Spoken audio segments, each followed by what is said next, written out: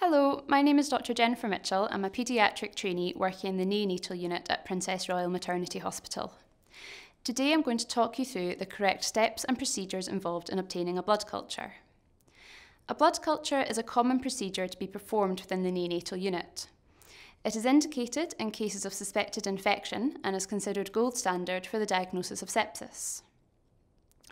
All staff members who perform a blood culture should ensure that they use an aseptic non-touch technique throughout the procedure.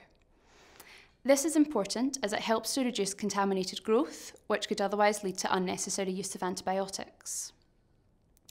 In this unit, we most commonly obtain blood cultures via the cannulation of a peripheral vein, although they can also be obtained from a newly inserted umbilical or central line or peripheral arterial line. The first step of the procedure is to identify your vein, which on this doll we will be using the right leg.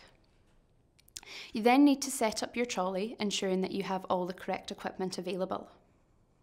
This will include cleaning the top of the blood culture bottle with an appropriate wipe for equipment.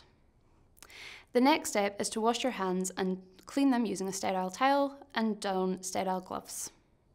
The first step is to ensure that the area you're going to be performing is sterile and to put a sterile towel underneath the affected limb.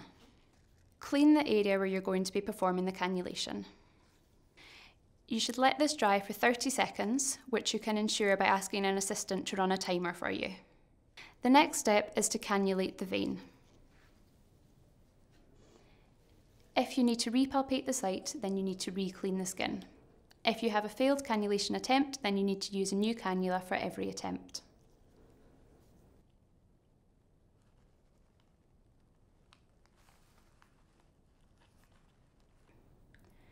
Once you have inserted your cannula, you need to obtain the blood for culture using a sterile needle and syringe. You need to ensure that you have at least 0.5 ml of blood available for an effective blood culture.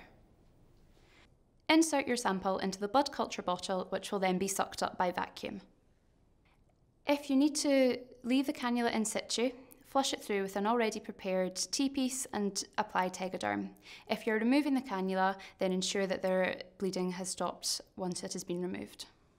Print off any necessary blood forms from the computer and send the samples to the lab. Ensure that you document you have taken a blood culture in the notes by using the blood culture sticker and also on Badger. Thank you very much for watching this video. I hope that in the future you will use this aseptic standardised technique when you perform blood cultures. We aim that this will reduce contaminated growths, reduce the use of unnecessary antibiotics and improve the standard of care that we provide for our patients.